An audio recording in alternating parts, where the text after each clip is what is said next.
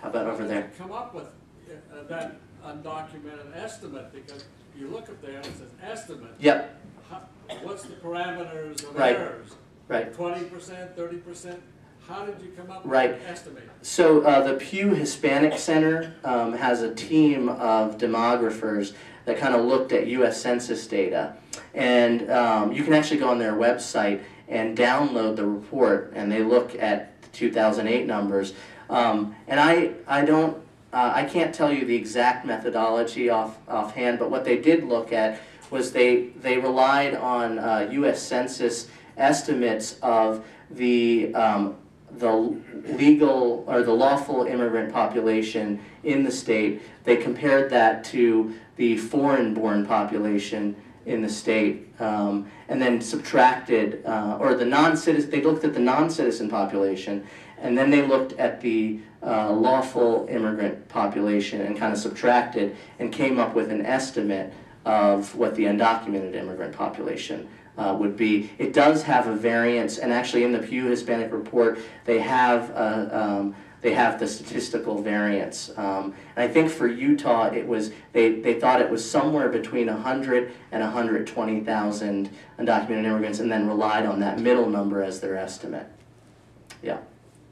Is there any expectation of when the Oklahoma court decision is going to come out, or is that just up in the air? Well, some folks in the room probably know the 10th Circuit much better than I do, especially people who practice law here. So I don't know. I think it could come any day because it was argued and submitted in May of this year. I don't know if anyone else has a better sense of how long the 10th Circuit takes to issue its opinions. So I guess we don't really have a firm guess. It could be any day. It could be up to a year. Sometimes, you know, courts of appeal take even longer than a year to actually issue an opinion. How about in the back over there? Two-part question. Yeah. On Capitol Hill, who are the strong supporters of comprehensive immigration reform? And conversely, who are the strong opponents? Second part of the question is, any possibility of getting these folks together as real problem solvers, as political bedfellows maybe, much like Ted Kennedy and Orrin Hatch, in order to bring about the most significant legislation we've seen in about 23 years? Yeah, I think it's a great question. The chief proponents, now that Senator Kennedy has passed away, he was a big proponent of immigration reform. On the Senate side, Senator Chuck Schumer from New York has kind of taken the lead in crafting the legislation, and he's spearheading right now the development of the bill, which no one expects them to reveal or introduce until next year.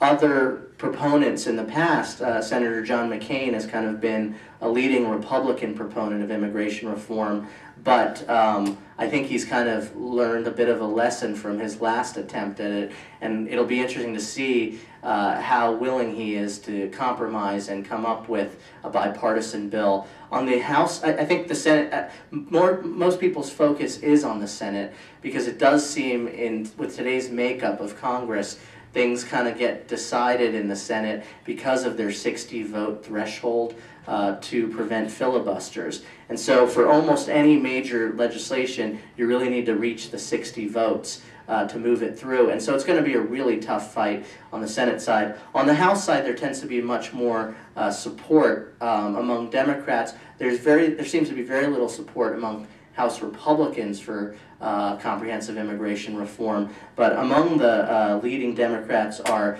Zoe Lofgren, who's the chair of the Immigration Subcommittee. She's a congresswoman from California, the San Mateo area, and then, or actually just south of San Mateo, I'm forgetting the area, but she has an immigration attorney background, so kind of brings a wonkish quality to the work. But you also have Representative Luis Gutierrez from Illinois, who's kind of held hearings around the country trying to build the case for immigration reform, and he's really quickly becoming a major face for the immigration reform movement on the House side, while Zoe Lofgren is playing more of a policy formulation role.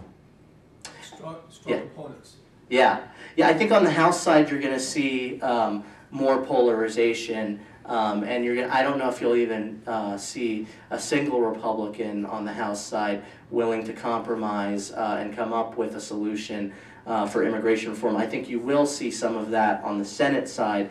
I think the health care reform has been really informative and illustrative. It's like the first major reform under the Obama administration where he's really been put to the test.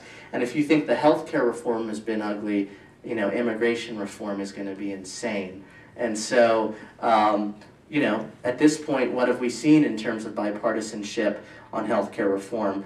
One lone senator from the state of Maine, Olympia Snowe, who we're not even sure is going to vote for the final bill that the Senate passes, but has at least thrown herself into the yes camp on health care reform. I don't know that we'll see those same moderate Republicans kind of stand up. It'll be interesting to see how McCain you know, plays that moderate role, that broker role. And then you also have the problem of moderate Democrats in the U.S. Senate who are by no means a certain vote on creating a path to legalization. And many of them have already expressed major reservations with kind of creating that type of legalization path. So I don't know how you get to 60 votes on the Senate side, quite frankly. And you know, the healthcare reform debate has been really informative. The other thing is immigration reform is not even the next priority. President Obama and leaders in Congress have talked about tackling climate change and energy policy and regulating the financial industry, and so who knows exactly when we get to immigration reform. And then certainly the closer we get to the midterm elections, the more people are scared of their own shadows. So you're not going to see a lot of bold, courageous moves as you get closer and closer to that John McCain's date. being challenged within his own party from the right wing. Yeah, sure is. All right, are there any other questions? Well, thank All you, right. Vic, so much. I really appreciate it.